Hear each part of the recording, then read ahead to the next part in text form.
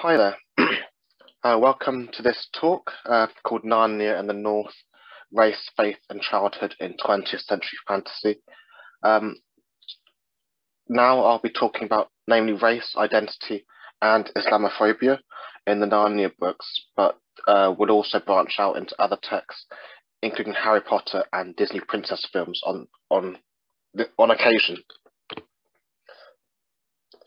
So for those of you that don't know me already or are watching from elsewhere, my name is Trey and I'm a Midlands-based writer, educator, poet and spoken word artist, and also an event creator based in the UK.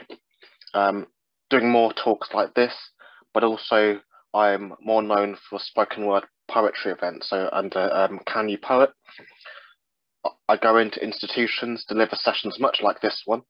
I've done it for schools, universities, non-profits, charities, prisons, and many more as well.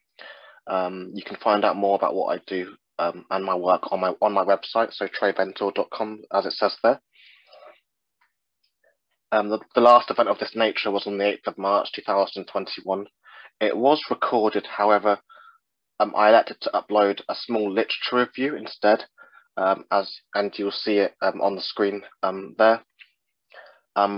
A literature review based on for those that could not make it. So a small overview of some of the text that I used to talk about race and race, whiteness, and the English literature canon. So a 20-minute video or so, rather than what was 2 hours and 15 minutes, 2 hours, 10 minutes or so lecture. So I'm still trying to decide what to do with that full recording. So bear with me with that.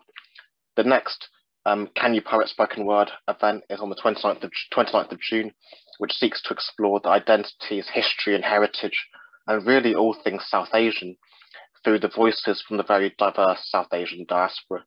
So South Asian poets or poets that identify as South Asian writing about these things, poets that are from the UK themselves, but also poets that are directly from that part of the world as well.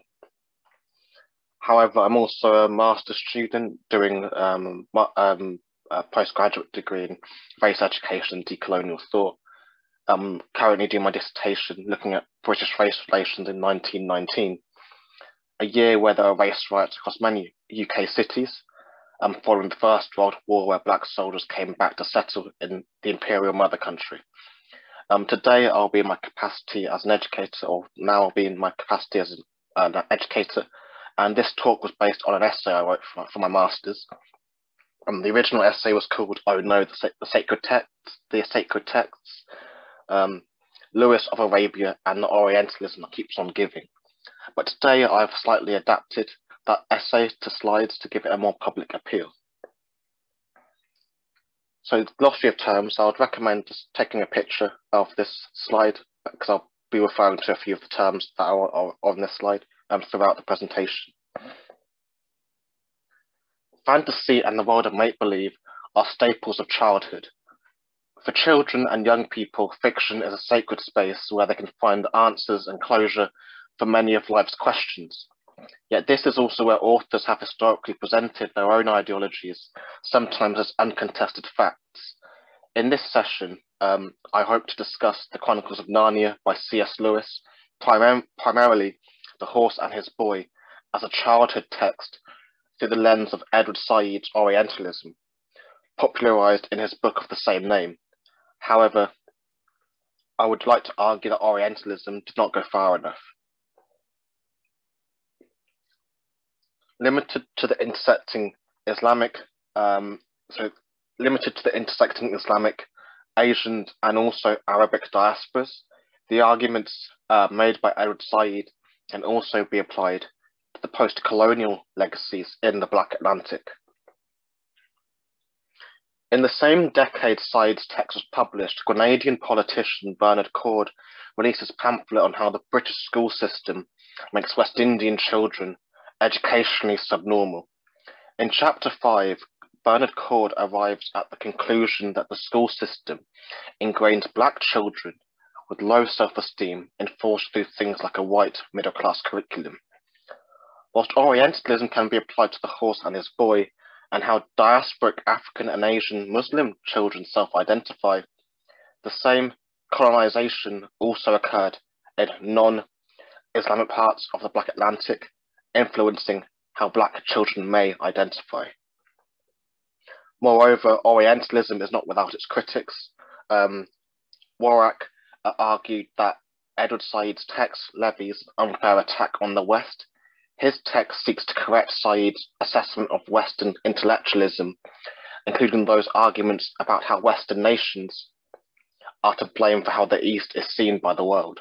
Edward Said makes arguments that do not leave any recommendations, but how could he make recommendations? He is not the all-seeing oracle. Not too dissimilar to how many I found to expect Black people to have solutions to ending systemic racism in our institutions post the murder of George Floyd. Briscoe takes 2007 argued that takes what Edward Said said and critiques Orientalism with the intention of providing answers to the questions Said raised. In comparison, Warrack reminds readers of Western virtues, with both texts diminishing the relevance of Orientalism and thus the theoretical framework of post-colonialism in the 21st century, and to us in 2021. In its infancy, Orientalism was a form of othering that contrasts Eastern Arabic cultures, so the Orient, in the global South, to white European cultures in the global North, so the Occidental, where the former is laden with harmful stereotypes. In texts like The Horse and His Boy, this is depicted to children through an east-west divide, with the lands of Calormen and Narnia as stand-ins. And I quote here, "And now, O my hosts of the Tarkhan, I have a mind to buy that boy of yours." "O my master," replied the fisherman, and Shasta knew by the wheedling tone, the greedy look that was probably coming into his face as he said it, what price would induce your servant, though he is to sell into slavery his only child and his own flesh. And this is directly from The Horse and His Boy by C.S. Lewis. The Horse and His Boy is the fifth book released in the Chronicles of Narnia by C.S. Lewis, but it's the third book in the Narnia chronology, taking place during the rule of the Pevensey children in Narnia. It takes place in Calormen and Archenland, neighbouring countries south of Narnia. So the events in this story happen before the Pevensey children go back to their own world. So after the final battle for Narnia in The Lion, the Witch and the Wardrobe, but before they go hunting for the White Stag at the end of the books and film and /TV series. Our introduction to the Calormen is through enslavement. This continues with the Tarkhan, so the Tarkhan being that term that is used in the book to describe a nobleman, declaring that the boy in question is no son of yours, so yours meaning Arshish, for your cheek is as dark as mine, but the boy, Shasta, is fair and white, like the accursed but beautiful barbarians who inhabit the remote north. From the start, Lewis's young audience are introduced to enslaved children at the hands of the Calormen, negative tropes being associated with dark-skinned peoples in proximity to the white Narnians. The story follows Shasta, a white boy, kidnapped as a baby and sold in the land of Calormen. Whilst he is in discussion with a Narnian horse, so a talking Narnian horse called Bree, the reader is then witness to Bree proclaiming, "Oh, the sweet air of Narnia, an hour's life there is better than 1,000 years in Calormen," as children are sold a story grounded in Western conceptions of the other, East and West, black and white, North and South, so by that binary thinking. Texts like Horse only reinforced the entrenched British xenophobia of the 1950s, where so many children's authors, fantasy and not reproduced white supremacy, including most famously Enid Blyton. Enid Blyton, specifically Noddy, comes to mind. As childhood is depicted as the institutional framework that splits children from adults, our introduction to Shasta as an enslaved boy intrudes on this idea. Here we are witness to a business transaction, capitalism, flesh for cash, Shasta as a commodity in a children's novel. At its nucleus, Kalorman enslavement, like the transatlantic slave trade, is an economic system. In Chapter 1, through Shasta and enslavement, the author allows adulthood and childhood to converge. However, universal ideas of childhood can differ between various cultures. Shasta, in Kalorman, is through an Orientalist lens of childhood via Lewis's white gaze. Paul Ford writes that C.S. Lewis was a man of his time and socio-economic class. Like many Englishmen of his era, Lewis was unconsciously but regrettably unsympathetic to things and people Middle Eastern. Thus, he sometimes engages in contrasting things Narnian and things Kalorman. He intends this in a broadly comic way,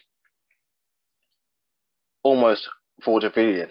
But in our post-September 11th, 2001 world, he would, I'm sure, want to reconsider this sensitivity.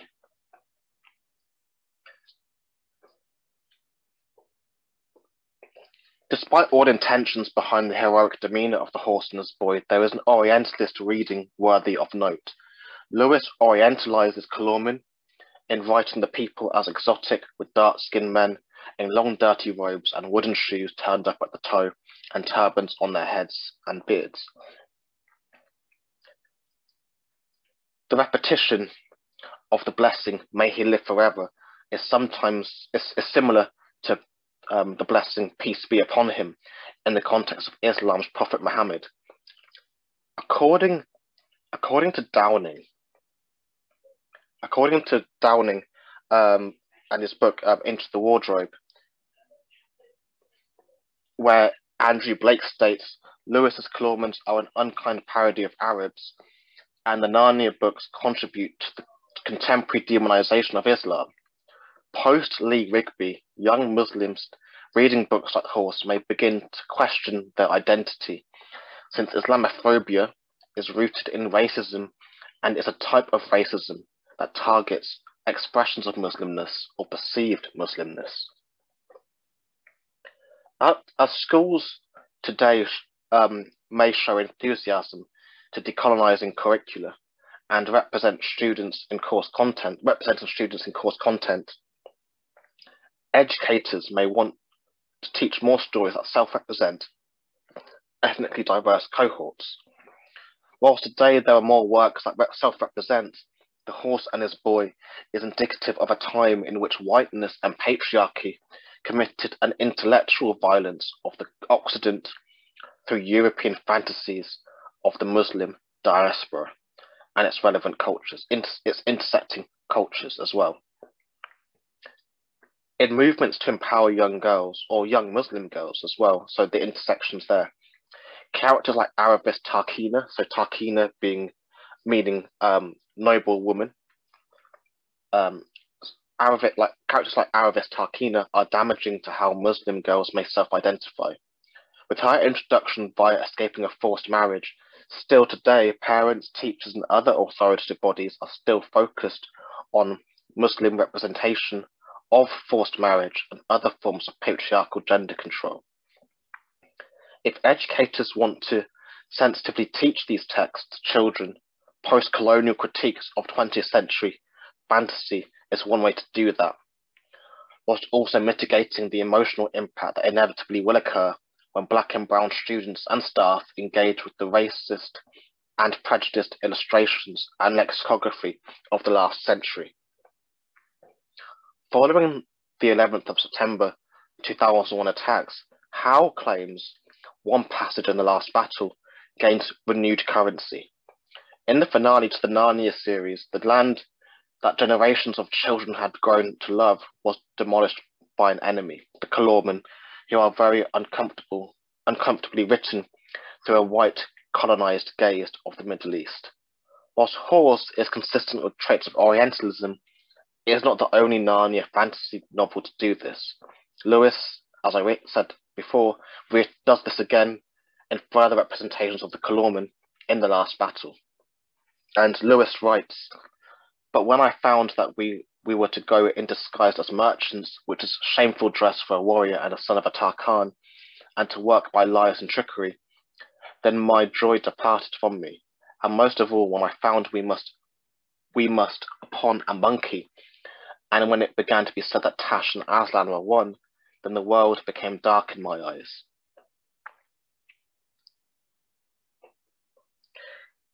Howe argues that in both texts, the Kalamen are portrayed as Middle Eastern, perhaps specifically as Turkish or Arab in their socio-political power structures, with harems, arranged marriages, and facial hair designating status.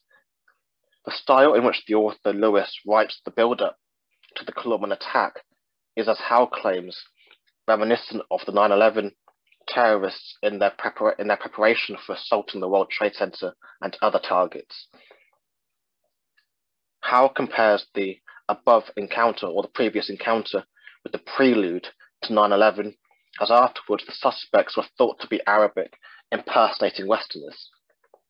Narnia's finale is consistent with not just Orientalism, but also post-9/11 rhetoric on Islam, connoting fear and distrust.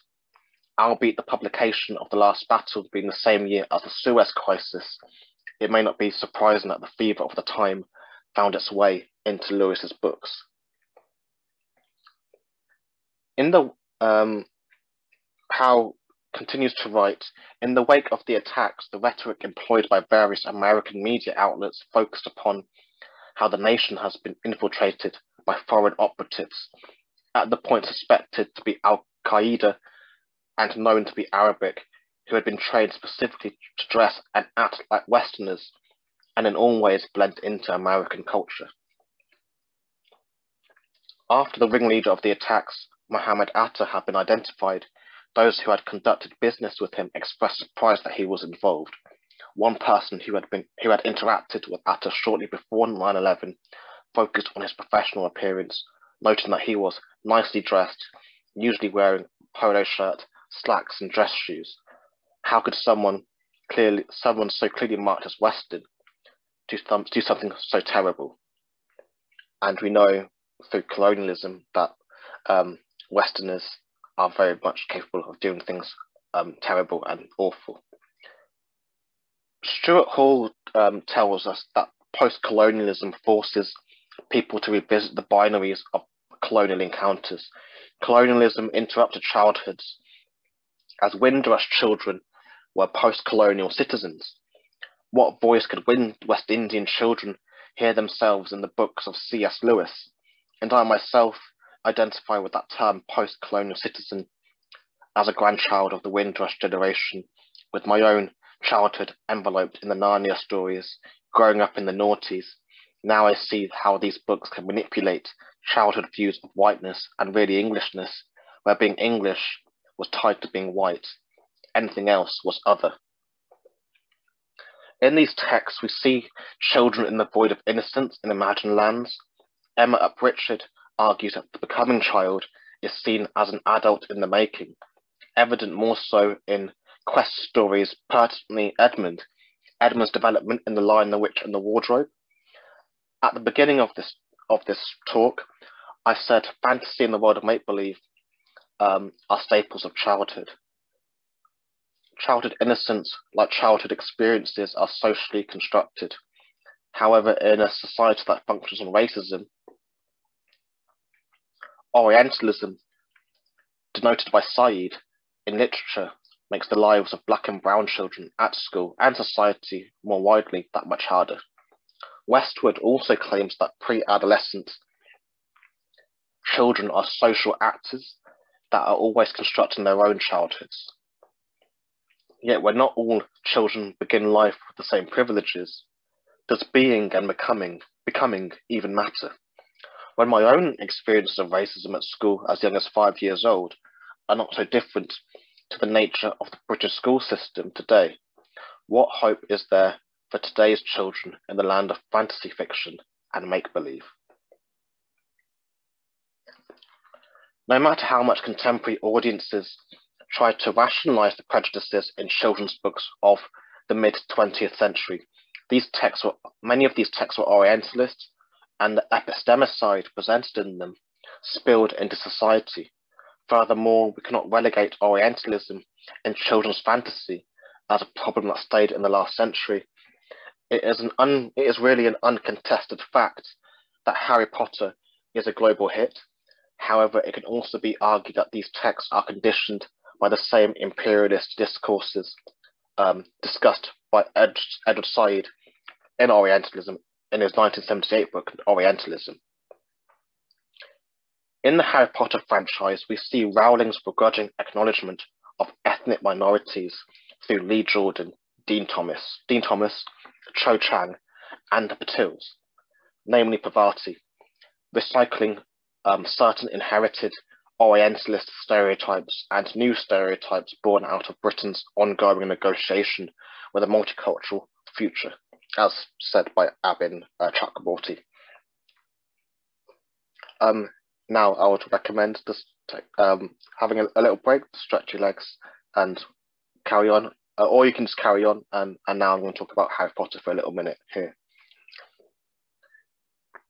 Our introduction to Nagini, Lord Voldemort's snake in the Goblet of Fire, is further scrutinised when we realise Nagini is the Sanskrit word for snake and is later on played by Korean actress Claudia Kim in prequel spin-off Fantastic Beasts: Crimes of Grindelwald.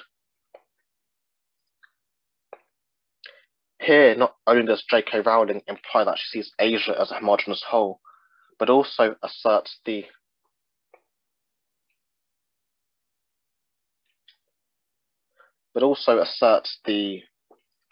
abiding relevance of post-colonial studies in the new millennium, where the aftershocks of colonial discourses continue to be felt to different discursive levels.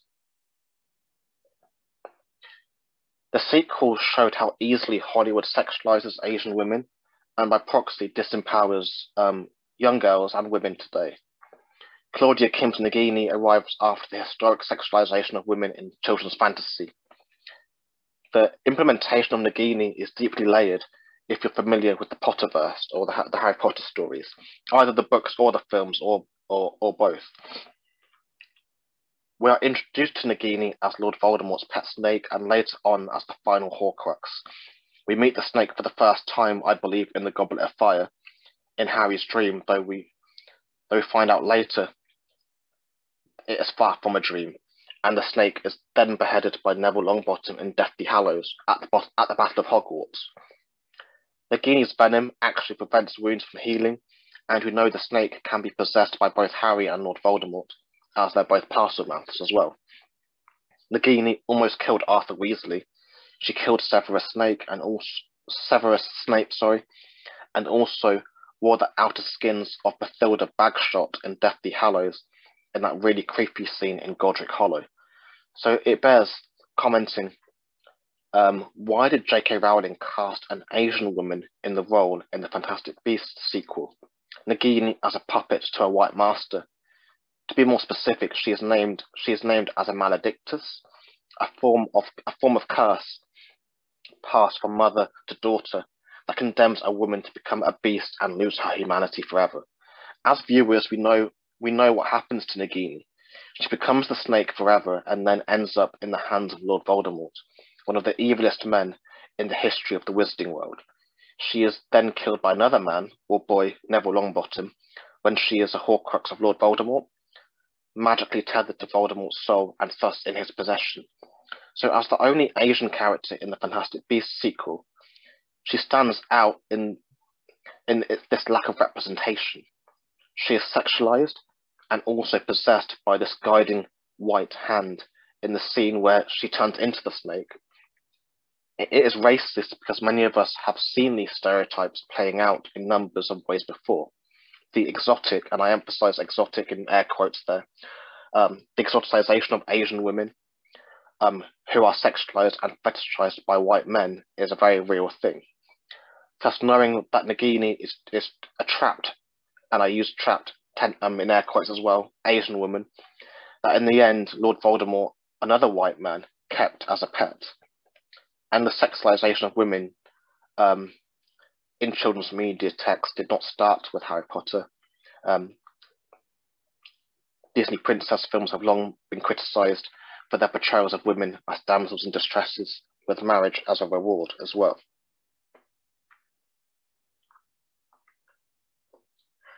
With Pocahontas, Disney also whitewashed a colonial genocide, and in Princess and the Frog, the lead character, a black woman, spends most of the feature as an animal. Through an intersectional lens of fantasy, female leads are still unable to be depicted in every facet of their humanity.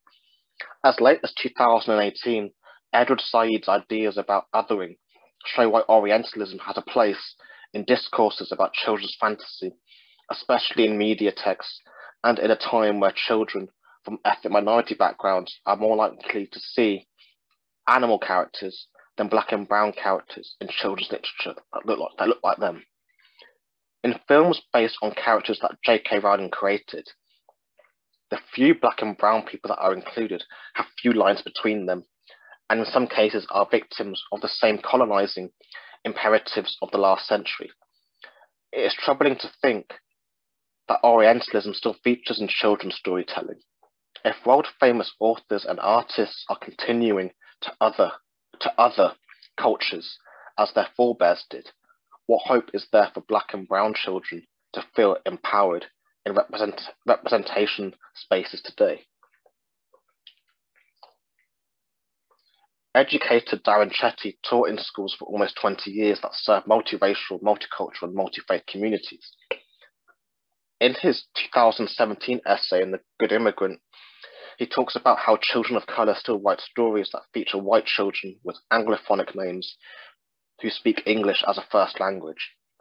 His findings speak to a society where whiteness in children's literature is still the default setting. Moreover, where children have implicit bias because of the stories they are exposed to. In 2020, Channel 4 aired a two-part documentary series entitled The School That Tried to End Racism that showed that children have an unconscious racial bias. Further to Channel 4's programme, Williams and Steele authored a 2017 paper showing in 3 separate studies children have implicit racial bias from a young age. Staples of children's literature set in worlds like Narnia and Hogwarts cannot be solely to blame. However, we can argue that the void of critique on children's media texts as a source of prejudice or racism is as violent as the Orientalism itself. In reading The Horse and His Boy, the intended young white audience are exposed to childhoods estranged from their own. They are immediately at a negative disposition to Arabists through the othering of Eastern women, written primarily as Shasta's opposite. An angry, and I emphasize angry, and I emphasize difficult, Kalorman girl escaping a forced marriage, a convention the author may believe as a cultural norm. C.S. Lewis writes that, and there's another thing I don't understand. So this is Shasta speaking here, and there's another thing I don't understand about the story. You're not grown up. I don't believe you're any older than I am. So talking to Aravis there, I don't believe you're as old. And now Bree interjects, Shasta, don't display your ignorance. They are always married at that age in the great Tarkhan families. And here C.S. Lewis is showing his ignorance, really, and is making a generalization here about the Eastern cultures, and he does it through the othering of Aravis and the culture, the Kalorman culture, that is meant to be as a stand-in for the East and predictably Islam. As we've said already from earlier.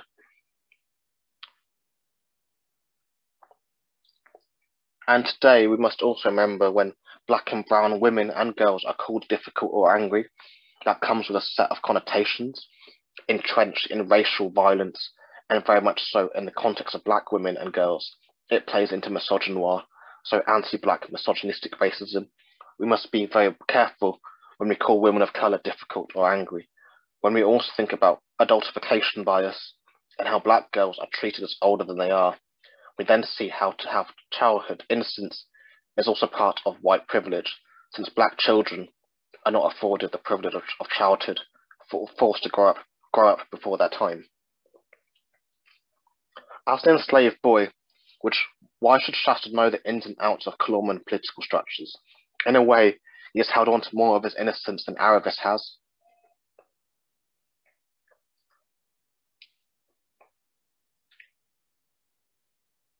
Ignorant to the politics because of his class or lack of, due to his lack of life experience at the start of the novel, characters like Shasta may be who slave trader and philosopher John Locke was thinking about in his ideas about tabula rasa. In summary, referring to a state in which a child is as formless as a blank.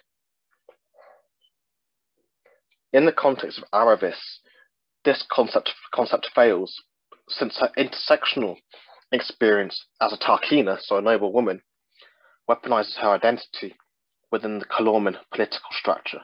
Her gender identity is what Judith Butler may label as consistent with gender performance. However, what Butler's theory does not cater for is the intersecting experiences, because the violence that many women experience is often shaped by other dimensions of their identities, such as race and class, as said by Professor Kimberly Crenshaw. Butler is indicative of the failures of white feminism that historically excluded black and brown female voices, as said by Bell Hooks and also Rennie Edo-Lodge and other black writers and scholars. In The Lion, the Witch, and the Wardrobe, the White Witch complements Butler because the only identity in question is gender. Additionally, Gordon 2020 argues Turkish delight is a textual emblem synonymous with Eastern promise. The White Witch uses this promise to tempt Edmund into betraying his siblings on the assurance he can eat Turkish delight all day long. She is written as a temptress using Oriental, and I use that term Oriental in air quotes as well, Oriental emblems to tempt the Occident, Edmund. In a story mainly set in Narnia, Lewis introduces children to the villain by the use of sexualized motifs. In the BBC series of 1988 and the film, I think it was 2005, this interaction is presented as an adult exchange. So if you go to YouTube and watch these clips, so they should pop up on the screen now, you will see this as a very sexualized encounter. Look at the closeness between Edmund and the White Witch. In the 80s version, she even touched his face. And in the Disney version, they are remarkably close as well. And in both, Turkish delight, a culinary item, is used to somewhat represent that Turkish delight. So the Orientalness-ishness of the term Turkish, connoted with the term Turkish, and then delight, seem to represent something good. And the association between the Orient and sex is remarkably persistent, as written by Edward Said as well. Turkish delight is portrayed as exotic, and too much will degrade its allure. Sex interrupts concepts of childhood, innocence, with its intrusion from the adult's cultural world. It interrupts the life of someone who is seen as a becoming child, embodying a deficit of skills universally linked to adulthood. Susan, on the other hand, commits the crime of growing up, since she is no longer a friend of Narnia. She's interested in nothing nowadays except nylons and lipstick and invitations. And that's from The Last Battle. Susan's obsessions with lipstick and parties is an inclination of her leaving the asexual tropes of childhood, and is punished for this in The Last Battle. It is not as if sexuality escapes her while she is in Narnia, or the magical world, however. In The Horse and His Boy, Susan and the Narnians are the guests of the Kalorman, where she is described as a possible match for Prince Rabadash, who King Edmund believes, and I quote, as a cruel and self-pleasing tyrant. It is telling that while Susan has the privilege to deny suitors, Aravis does not hold such privileges, further showing the delineation between Narnia, meaning Europe, and the Eastern stand-in Calormen, writing Narnia as a place of democracy and Calormen as a place of lawlessness, even for high-born women. However, while Susan desires Rapidash, Lewis makes a villain out of him and the Calormen as the racial and religious other, what Said calls the Orient. Susan is essentially punished in the last battle for embracing her sexuality. In Lucy's dream, Lucy punishes herself for not portraying conventional ideas of beauty. So this is her dream, or sort of her premonition of what could be, in The Void of the Dawn Treader. Aslan is C.S. Lewis's manifestation of God, and this scene I feel is handled much better in the film than in the book, controversially. He calls her child, in a manner of speaking. He made her. Don't run from who you are. And you'll find that scene come up on the screen as well, and click the link on the screen there. I find this scene really powerful. If it wasn't for Lucy, her brothers and sister would never have known Narnia. She was the first to discover it. It doesn't take much to realise why Lucy wanted to be like her older sister. Susan really portrays Western conceptions of beauty. While Susan went off to parties and whatnot, popular, presumably gaining the attention of lots of male attention, and thus men telling her she's beautiful. Lucy was beautiful in other ways. Her spirit, most of all, as we see in The Lion, the Witch, and the Wardrobe, and again in Prince Caspian, when she goes in pursuit of Aslan. Lucy does not recognise her own beauty, and it really is subjective. If we are going to continue this theme of motifs and symbols, Susan could be likened to the pure English rose.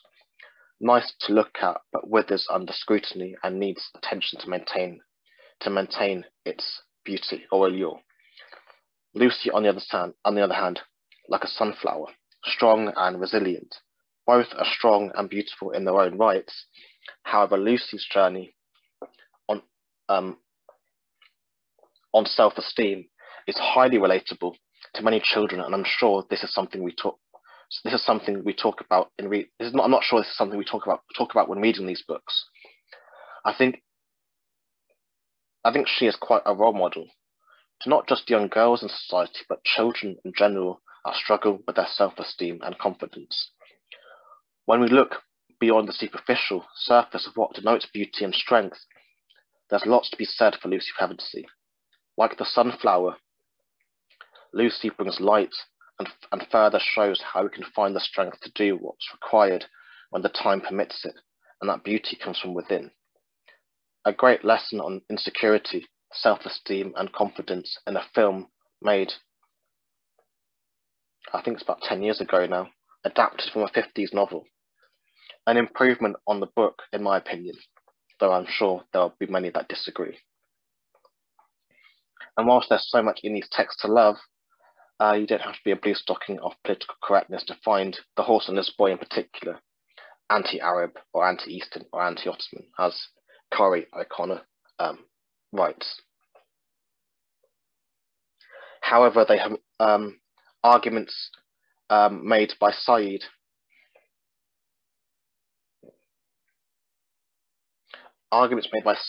about epistemic violence also needs to be had at a level of educational policy in schools. So in bids to decolonise, a group called Hackney's Diverse Curriculum created a 9-week lesson plan spread across early years to A-level, aimed to further the teaching of Black history in Hackney and the UK.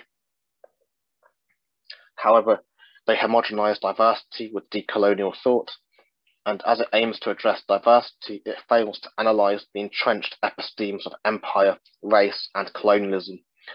Whilst I've used this time so far to discuss Orientalism in the Narnia books and other works, Orientalism can also be applied to the role of Black people as objects in other children's texts, such as Noddy by Enid Blyton.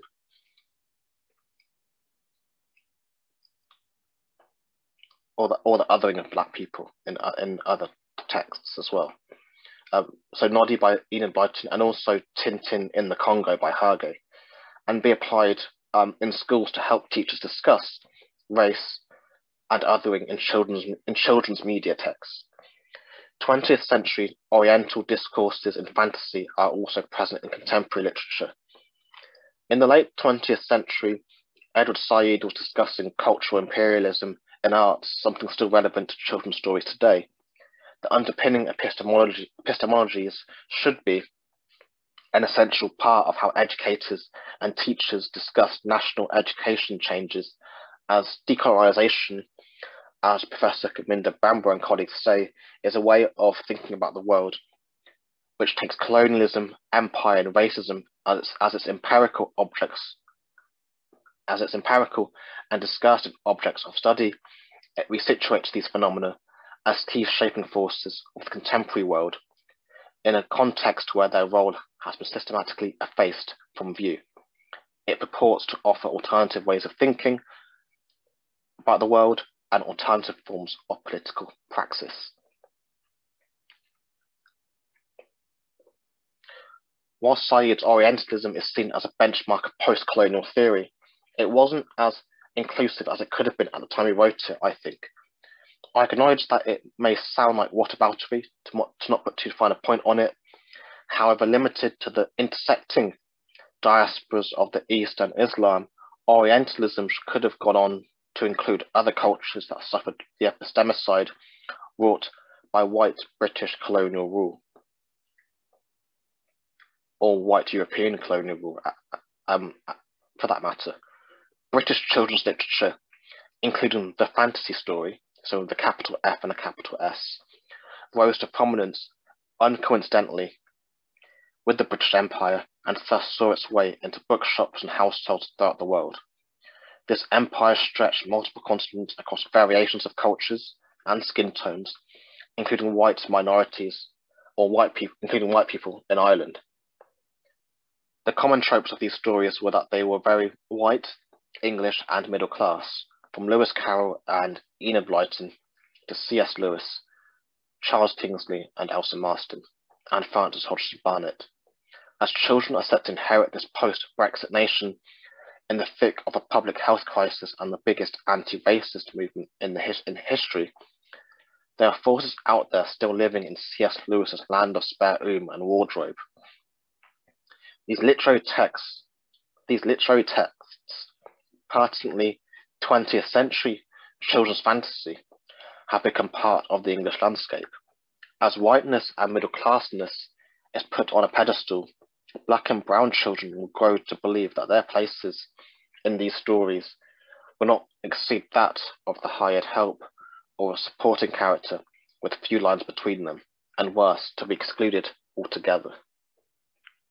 In the 2020 adaptation of The Secret Garden, based on the novel by Frances Hodgson Barnett, the film skips over the racist undertones of the source material in the choice to cast black actors in the lead roles, and also in Mary, telling the children's stories. This follows modern tropes of more diversity in film, but also multiculturalism, glossing over Barnett's disdain for India, a place she never actually visited. In these ideas, Britishness connotes rural whiteness. It excludes today's black and brown children from engaging with some aspects of Britishness, an identity that in the mid-20th century would only have been given to white children through literature, like Winnie the Pooh and the Railway Children. The Orientalism in the Chronicles of Narnia books is a childhood situated in England's white and pleasant land, indeed, entrenched into the countryside, a morality reflected in Narnia itself, contrasted with Calormen as something other or different. J.R.R. Tolkien, Lewis's contemporary, depicts these concepts of innocence in Lord of the Rings, The Two Towers, when Aragorn, Gimli, and Legolas are pursuing Pippin and Merry. In conversation with Éomer, Aragorn calls the hobbits small, only children to your eyes. When the hobbits leave the Shire, they lose their innocence and that countryside bliss. There's contrast with the problematized areas of Middle-earth, like Isengard and Mordor, and non-hobbit peoples at the Shire's borders.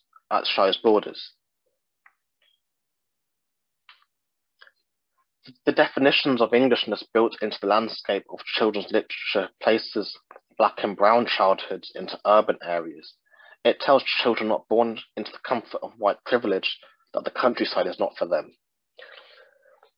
Darren Chetty and Karen Sands-O'Connor say that locking BAME characters into urban settings also means certain kinds of Britishness are denied them, since many of the classic or canonical 20th century stories depend on the British countryside for freedom and ultimately safe adventures for white children, so white child characters and readers.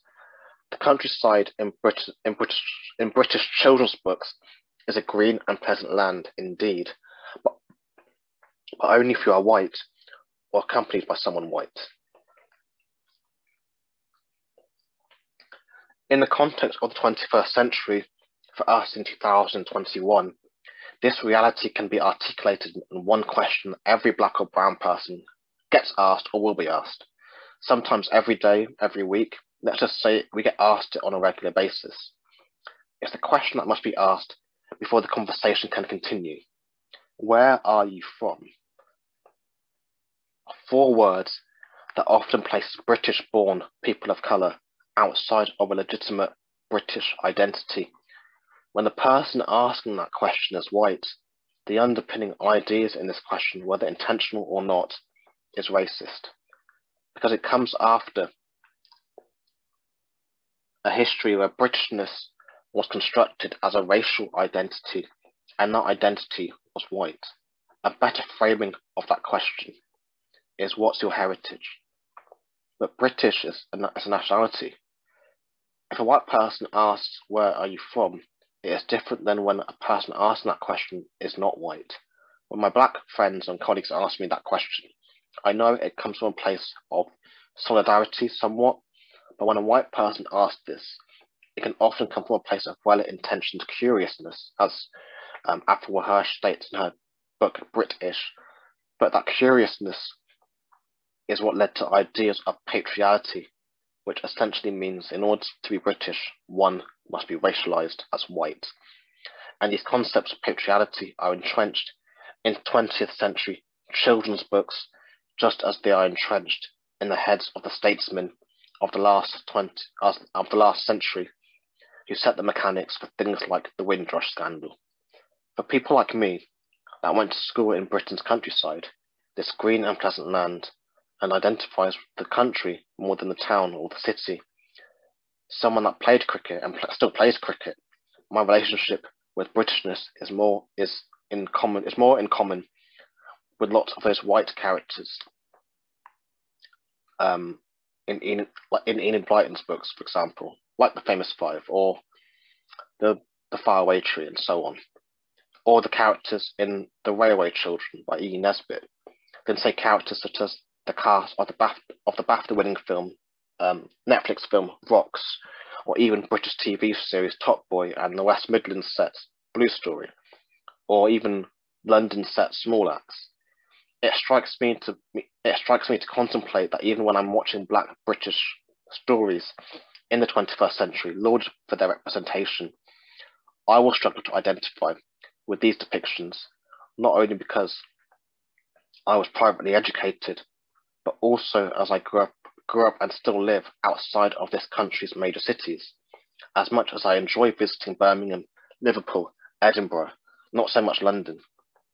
In those places, I'm a foreigner, but I know when I go to visit my colleagues in Stroud in Gloucestershire, as I hope to do this year in the summer, I will feel at home in the country. When I visit my colleagues in Buckingham, that is also home. When I visit my friends in Ashton, which is a village in Northamptonshire by road, that is also home. My Britishness is not big red buses and black cabs and the big smokes of London or Manchester. It is cricket and pastoral English country greens. I'm not quite Downton Abbey or The Crown draped in the Union Jack, but one of my favourite books of all time and films of all time is The Railway Children, and the 1970 film of the same name with Bernard Cribbins. Someone who grew up going camping in Suffolk and walking through the musty airs of Brixworth Country Park, so much Black Britishness features a racial identity limited to Britain's cities. What about Britain's Black populations that are in places that are in areas like Bedford or Milton Keynes, for example, etc., etc. Even those places are relatively urban, but for me, who spent his early educational life going to school in the country, watching Black childhoods in towns and cities is breaking new ground. It's as interesting as it is frightening how I don't quite identify with characters who look just like me, because things like geography matter, especially when my opinions on the countryside are completely opposite to my Black friends who grew up in the city. However, back in the 60s and 70s, the way these stories excluded people of colour, like West Indian children of Windrush in the mid to late 20th century, these depictions were tied with other external factors like prejudice and racism, and had real consequences, as articulated in the 1985 Swan Report. In the 60s and 70s, Grenadian politician and author Bernard Cord states that West Indian children were placed in schools designed for the educationally subnormal, so ESNs, because of teachers' biases in assessments, including that of culture and class. In his seminal pamphlet, he goes on to discuss the damaging nature of only teaching a white middle-class curriculum, and recommends that Black children should also be learning about Black culture and history. In the finale of Steve McQueen's Small Axe film anthology, and that finale entitled Education, audiences are witness to the backstories of the ESNs and how they were a catalyst for Black supplementary school movement across Britain, so Black children could embody all parts of their humanity and identity. Where The Horse and His Boy has been criticised for its ethnocentric representations, its reach is far wider, since the Chronicles of Narnia is a household name. What Edward Said denoted as Orientalism amongst Far Eastern cultures in the Middle East, Asia and North Africa, the same poisonous racist views through art are also pointed to various cultures in the non-Islamic Black Atlantic. In the years Said was thinking and writing in the US, Britain saw activist movements across society, in every sense saying Black children matter. As these books are still thought of as childhood nostalgia, even by me, it cannot be ignored that these texts may also be counterintuitive to children's development as social actors when interacting with children groups that are of higher risk of racism. So Black and brown children and children from essentially non-English cultures. Whilst Narnia exists for all its wonders and prejudices, specifically Black and brown children today are still more likely to see animal characters like the lion Aslan in texts, and characters that look like them. With media texts also including films that centre talking animal protagonists, this reinforces the timeless appeal of Narnia, and that is as frightening as it is interesting. Thank you very much.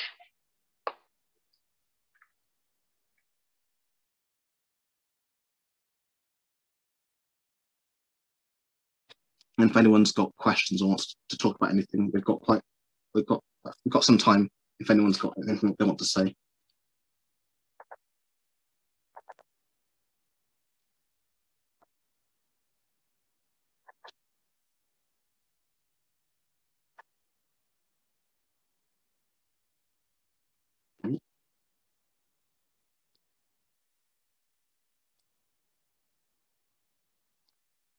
Anyone got any questions or anything?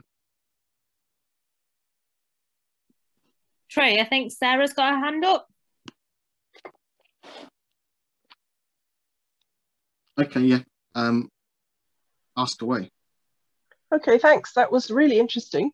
I did grow up on a lot of those stories myself, and I've really appreciated like getting a different lens on it than I'd really pushed myself to do. I've been thinking while you were speaking, like, would it be good to actually just find new stories? Like, do we need to look at these stories but put on a new lens, or do we need to just start putting new stories into the schools and into our children's book list? I ask, why not both? Okay, yeah. I think a lot of those old canonical texts have a lot going for them. I think a lot of them are really well written. One of my favorites, and I did this at GCSE, was Wuthering Heights by Emily Bronte. And I know my whole class hated it, but I liked it. But then doing this master's that I'm doing now with and Saba and Shabnam, who are on this call as well, the Race, Education and Decolonial Thought Masters at Leeds Beckett, when you put a raced lens on books like Wuthering Heights, it completely changed how I would read Heathcliff. Because in some cases, some people have said he is a black character, or a black mixed race character. In other cases, I've seen him being seen as, he's actually written as a gypsy. Bronte calls him a gypsy in that text. So if we taught Wuthering Heights through a racialized lens, we could then tie how black people may have been seen in the Victorian period, because we know there were black Victorians in Britain at the time, especially in Liverpool, but also in that time, what were Irish travellers doing during that time, and people who part of the gypsy ethnic group at that time as well. So I think if we taught Wuthering Heights through an ethnicized lens or racialized lens as well, it would put a whole different take on that book. It might be a bit less boring for people who are being taught it at the same time. And yes, I do agree as well that we need more books by people that are writing today as well. So, and you can compare and contrast them as well at the same time. So yeah. Thank you. Yeah, that's good. Anyone else got questions or comments or anything that they want to share? I think Shabnam's got her hand up. Yeah, Shabnam. I have. I just wanted to follow on from what Sarah was saying, or kind of like respond to her actually. Because I'm studying the MA with Saba and with Trey, but I also lecture on the teacher training undergraduate courses at Leeds Beckett, and certainly kind of students on the primary courses. I don't do the secondary ones, but they're being asked to challenge this kind of the literary canon, and look at the classics, because I agree with Trey. I think that some of them have got a lot to offer, and they are well written. You can get a lot of poetry through it, and I think that it's important to continue to acknowledge them, but it is important to look at them through this racialized lens. I think that's the key thing, is to address those aspects that people may not have actually thought about before. Well, certainly a lot of people will not have thought about before, and children will not have been introduced to either. And I think that's the key thing. When we talk about sort of decolonizing the curriculum and decolonizing everything, it's a bit of a buzzword, isn't it? But this is what it really is. It's about questioning, and it's about asking those questions, not sort of, discounting things, not discounting curricula, not discounting text, not discounting art or history, but using it to really question and sort of, make reparations actually through people being able to ask questions and having those real answers.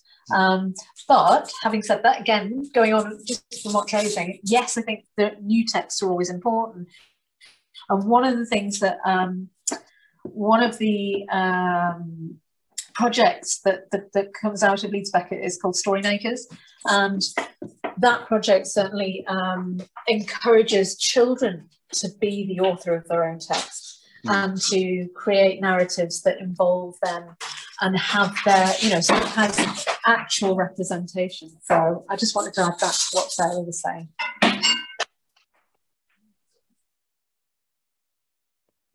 Yeah, that was really good, Shabdan. I think I want to add as well that more recently, period dramas, or UK-made period dramas, depending on who's helming it, are doing more for diversity. And I think when you sort of look at what dramas are being made, and then compare them with the canon, and sort of use those dramas to inform your practice in terms of critiquing the canon, I think that can be really useful. So for one example I would use would be the recent adaptation of William Thackeray's Vanity Fair. And that was done by ITV. It was on ITV, but it was made by a company called Mammoth Screen. Mammoth Screen also produced Poldark, which was also quite a controversial show in terms of its depiction of gender, but also of race. But Vanity Fair in particular has a Barbadian character in it, and she's the richest character in the show. And the racial politics of that in Victorian England at the time, when you watch it, it upsets a lot of people. And I think that to show students that'll be interesting to watch, because there were at the time that's set in, black people in Britain who had money as well. And one of the most well-known examples of that would be the Georgian heiress. So a bit earlier, Georgian heiress Dido Bell, who lived in Kenwood House, which is in London, and her uncle was Lord Mansfield, who was the most powerful man in England at the time, and ruled on two of the most important slave trade cases. So one of them was the Zong case, and the other one was the Somerset case as well. I think they were in the same decade. So I think when it comes to looking at canon, look at what period dramas are out there and being made, and which ones are breaking convention. Vanity Fair was one of them. Poldark is another one in terms of gender, but also the last season had a black female character in it. And her husband was an abolitionist campaigner, as she was as well. So, and that upset a lot of people too, because it wasn't historically accurate, but it was, because that was based on a real person. So that also upset them, that they didn't know their history properly. Poldark, Vanity Fair, Sanditon, based on the unfinished Jane Austen novel. You had a black character in that too. Les Miserables, which is, I'm not sure if Les Mis is canon, but the BBC adaptation had a mixed race cast, and that really upset the apple cart in terms of period drama. So I'll look at that one too. The actor David Oyelowo, who's quite big in Hollywood, he plays Javert. And you had an Indian guy playing Monsieur Thénardier, and his children were mixed race as well. And that's set in France during the 19th century. But yeah, there's quite a lot of period dramas out there that are really doing really good things in terms of diversity, and you can sort of compare and contrast that to the canon. And I think that's how I'd go about it. And perhaps when students see that, they might be more willing to go now and do their own research on this stuff, because there's quite a lot of period dramas that are being made that are breaking convention and upsetting people, and that's the way to go. That's the way to go, really. But yeah. Anyone else got any questions or comments or anything? I think Claire's got her hand up. Claire. Hello. Thank you so much, Trey. It was really interesting presentation. I've been listening along with my son, actually, who's 9. Yeah. And you've caused a bit of a debate. I read all the Narnia books when I was a kid, and he's been reading them. So you've made us ask some important questions. So if it's all right, he just wants to ask you a very quick question, which actually is kind of like similar to some of the questions in the chat. So if that's all right, I'll just let him ask his question. Okay, it's just can you hear him? Can you name the children's story which is equal? Say it a bit louder, sweetie. It's just, can you name a children's story which is equal? Equal. Ooh. A children's story which could be representative, I think he means. I would say You're Safe if you read anything by Mallory Blackman. I have been reading, she's been doing diversity in children's books for nearly 20 years. And I don't think I would be as obsessed with literature if it wasn't for Mallory Blackman. And I'll probably start with books like Hacker and Pick Heart Boy. But my favourite is Boys Don't Cry. And I think that's one of the best books I've ever written. So I'd say go and look at Mallory Blackman books. And I think that's quite equal. Thank you so much. Thank you. Say thank you, Laura. Thank you. I've got another suggestion where you can find more diverse literature. It's Mirror Me Right. If you find her on Twitter, she's got because she sells books, so she basically has a very diverse range of books that she does sell. So if you're not too sure, she'll always give you a recommendation of a more diverse version of Narnia, for example, or Lion the Witch in the Wardrobe. I'm a high school teacher, so unfortunately I can't really take advantage of that. But Mirror Me Right is my recommendation. Thank you. Rory. Also, Trey, someone called Elizabeth has got their hand up. Hiya, how you doing? Hi. How you keeping? Really good talk, so interesting. I was just wondering about the idea of, raised kind of by that question about, books that are equal. Issue books are kind of, something that's really, really common, obviously, within the whole YA space. It's always the issue of bullying or the issue of the other or issue of, eating disorder, issue. Are we a bit in danger? I suppose, I think in the education space, there might be a tendency to go, oh, I want to teach them about this issue. I'm going to get this issue book. And that's what we're going to look at. Then what's happening is instead of, there was a lovely quote from the American Librarian Association's address last year, I think it was. And it was about that our aim should be to select and honor in our kind of curation of literature and normalize the everyday experience of the wide and diverse kind of range of humans that's out there. That's a bad paraphrase of it. It was more eloquent than that, but that's what our intent should be when we're selecting text.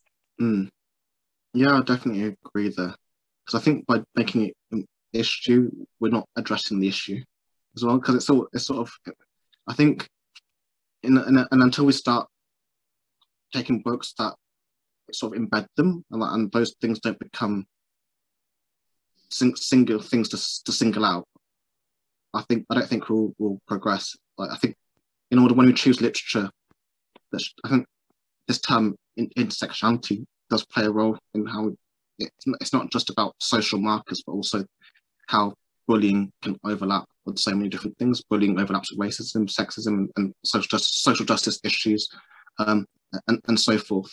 And I don't think until we start thinking like that even as I'm talking to you now and doing this talk, and on the surface, most people would racialize me as Black, but they would not necessarily know that I'm also on the autism spectrum as well, because you can't see that straight away. So I think when it comes to choosing books and what books gets put on the curriculum, that intersectional thinking needs to come into that. It's not just a book about Black women, it's a book about Black women that are disabled, who are working class, etc., etc. And I think that's what you were alluding to there. Yeah. A little, yeah, I'm kind of alluding to the idea that, say that example of a book that you gave there, that the book should have that character in it, but that the story isn't about the fact that character is Black, disabled, etc. The story is about the everyday lived experience of, or the about, the narrative has something, but it's not like this is the issue. Let's put it front and center and forget about the broader context of society and things that this sits in, and that kind of thing that sometimes happens where other things get overshadowed and it's reduced. It's very reductive, very simplified in terms of what we're really trying to get students to maybe be aware of in the real lived world, I suppose. I know where I'm going. I mean, Mallory Blackman, well, my favourite one by her, Boys Don't Cry, I think it starts to do that quite well, because the main character is called Dante, and he's doing his A-levels, and one day a girl turns up at his door, a former girlfriend with a baby, and now you're 18 and a father, essentially. And it deals with teenage pregnancy and teenage fatherhood in the UK in the 2000s. And it's not until you get to the end of the book that Marnie Blackman subtly and quite cleverly tells us that that character is black. And in doing that, she provokes us to talk about colour blindness in literature, and how when the character is not, when their race is not said, we assume that character to be white. And I think that's really interesting in the way she did that. So I think, and in Mallory Blackman books, I think she does that quite a lot, to be honest, with the exception of Noughts and Crosses, because that's quite heavily racial, entrenched in racial politics and so forth. But yeah, I understand what you're saying there. Like we need just good stories, not stories about a certain thing, that's a certain issue. Stories that include those things, but don't make a thing out of it. I think that's what you're alluding to. Becky Adlam, did you have a question? Hello. Yes. Hi. You're right. Thank you. That was a brilliant talk, as always.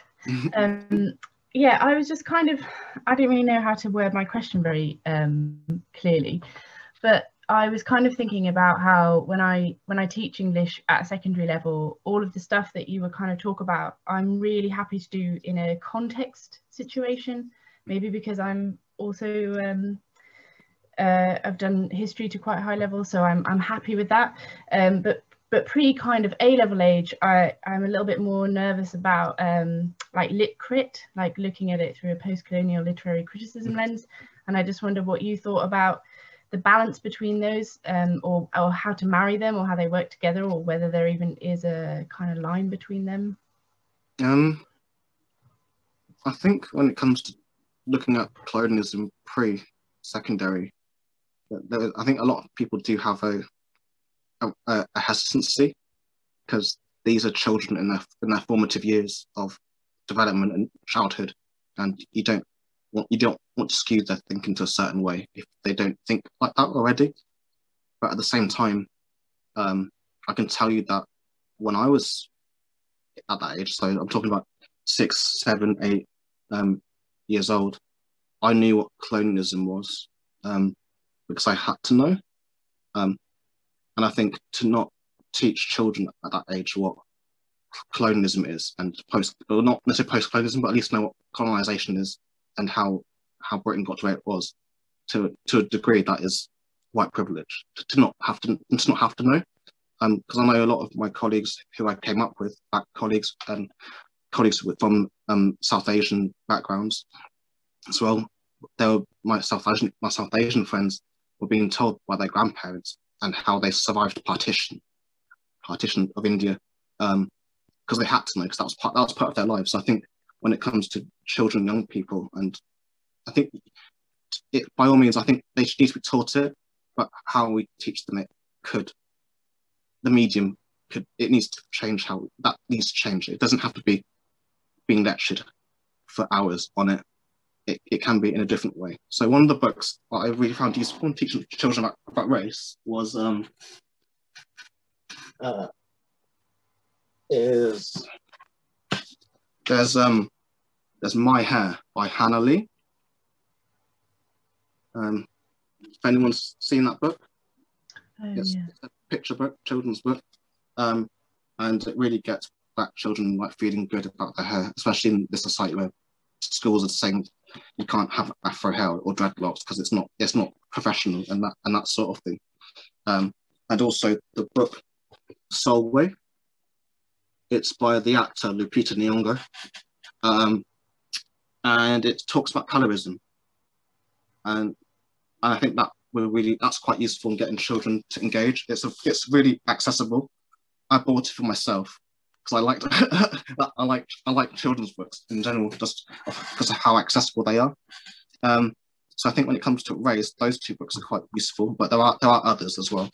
And colonialism, I can't recommend horrible histories enough. To be honest, I think they're quite useful and people to engage. Then there's David Olusoga's Black and British book. He released a children's edition last year, I believe, and that is also really useful. What else is there? I think his documentaries will probably be accessible as well. The Black and British documentaries, because my brother watched them, and he's 13. And I know some of his younger colleagues watched them, so they're like 10, 11 years old, and they watched them too and found them they're quite useful to engage with. So I think when it comes to resources in schools and whatever, and when it comes to decolonial approaches to that, don't rely on books. Books aren't everything. Like I like reading, but there are more resources out there than books, and in university context, books and journal articles. In a lot of my essays, I've used YouTube videos, documentaries, conversations with colleagues. I've referenced conversations as well.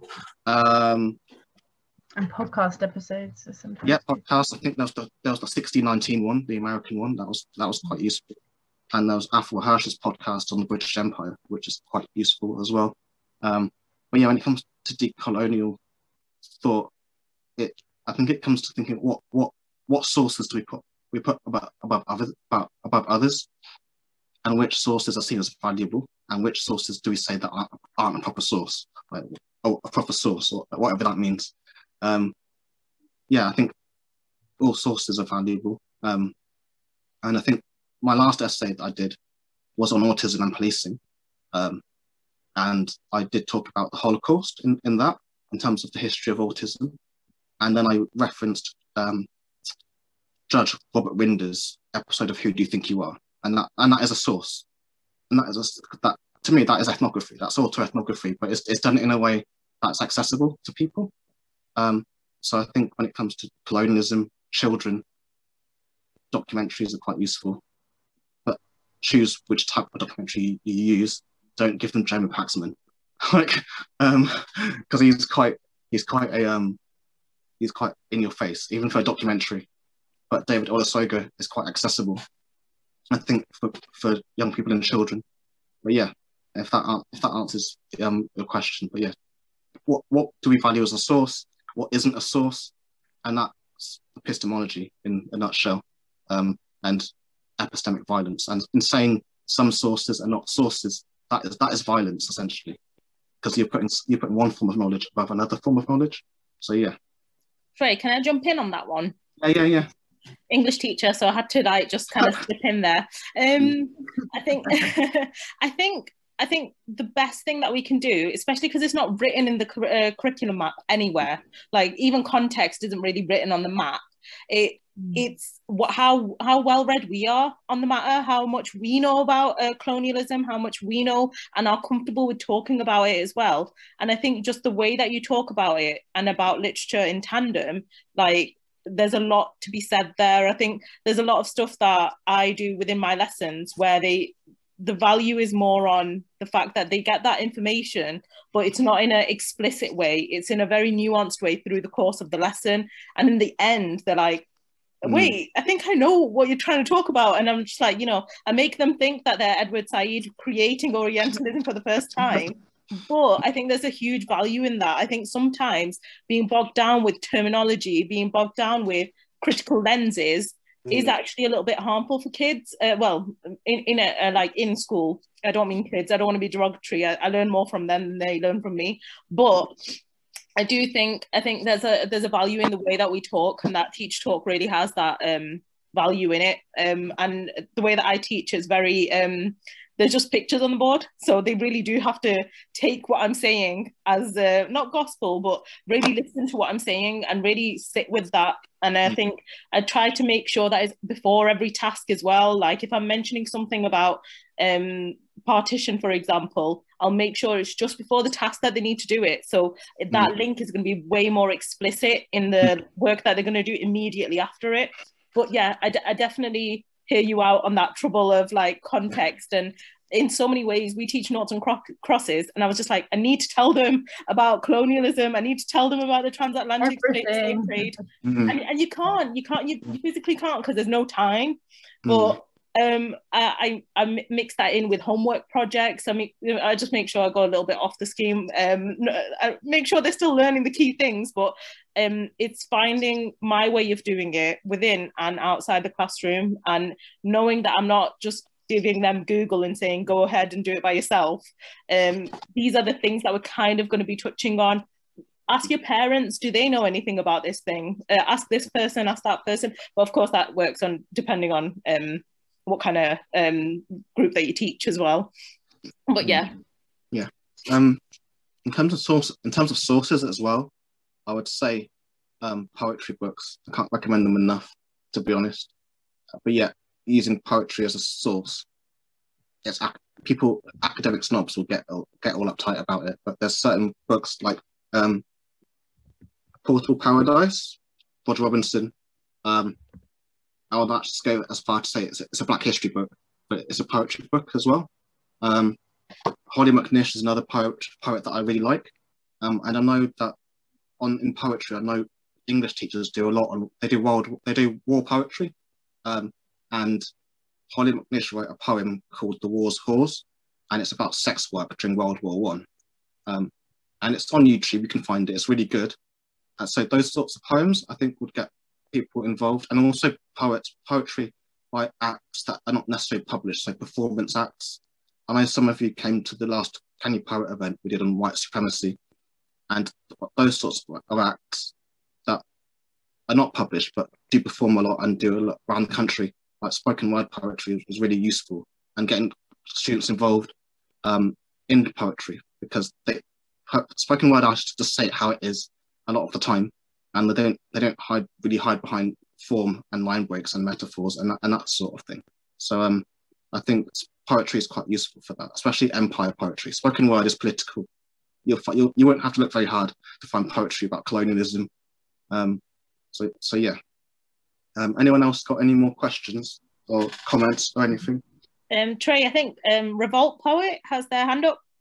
Yeah, Ashley, go ahead. Thought it was great. Cheers for that. I'm maybe being slightly contrarian with this question, so I'll practice that. You'd expect nothing less.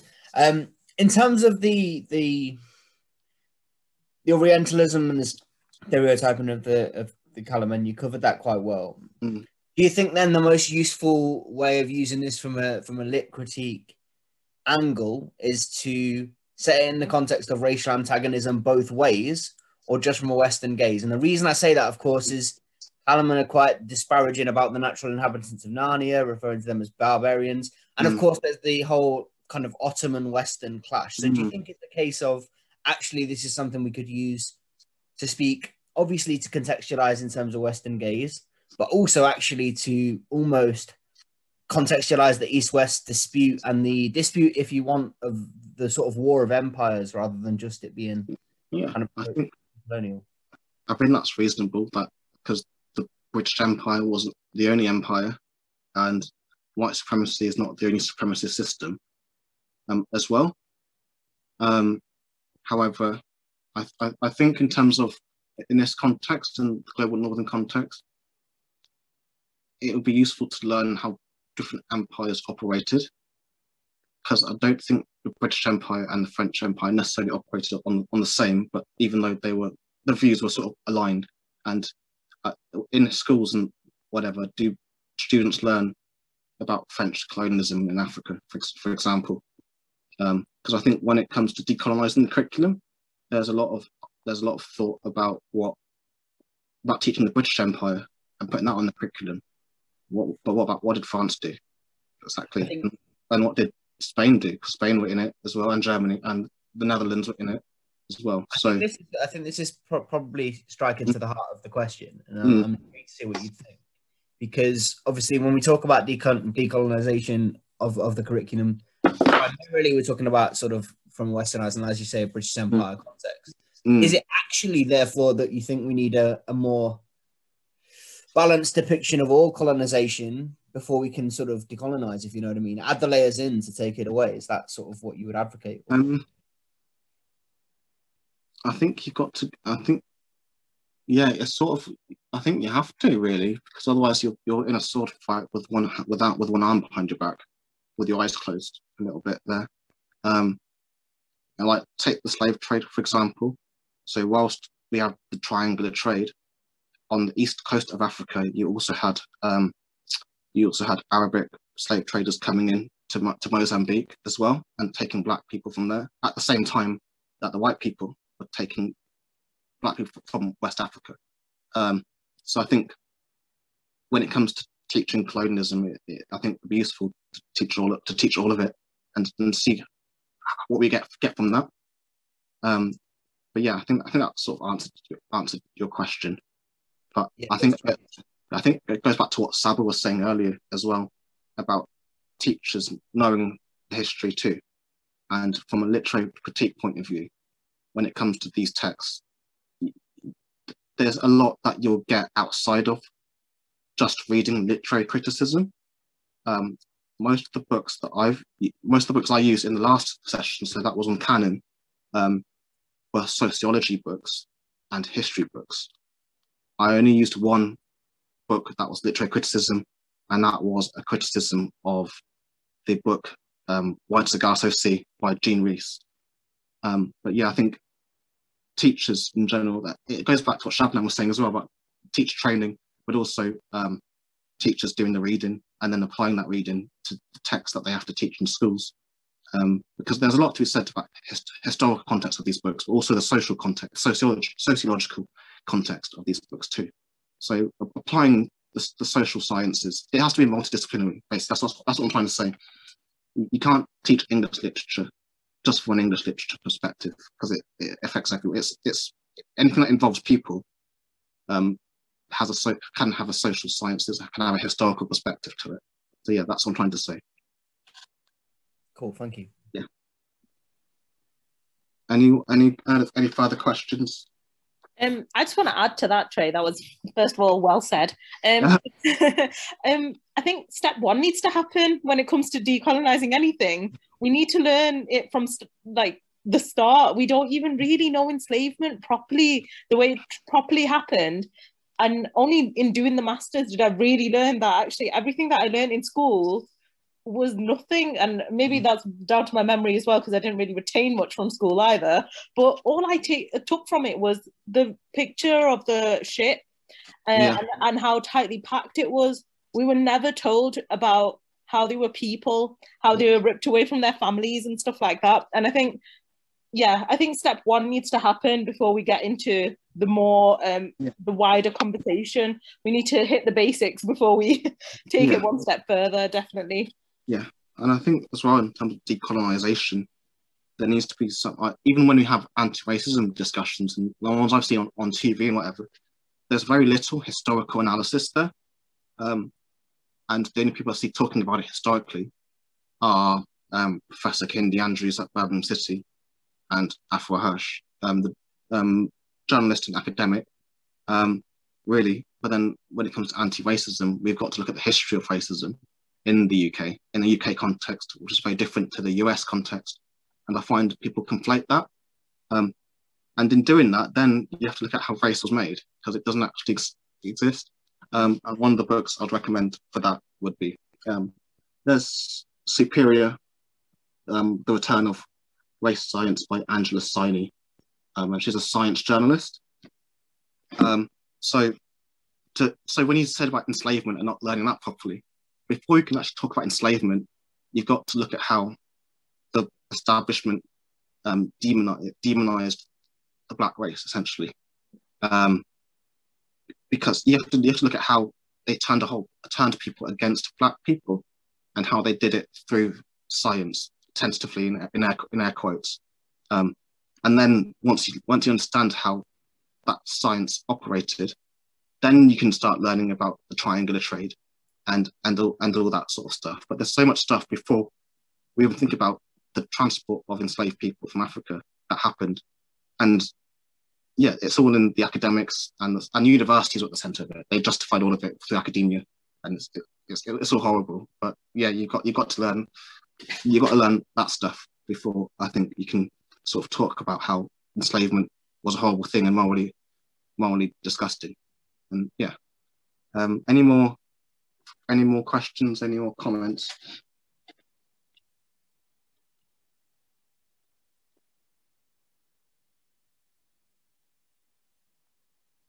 Any more at your end? So have you seen anyone with their hands up? Nope. I am going to stop the recording now, though. Okay.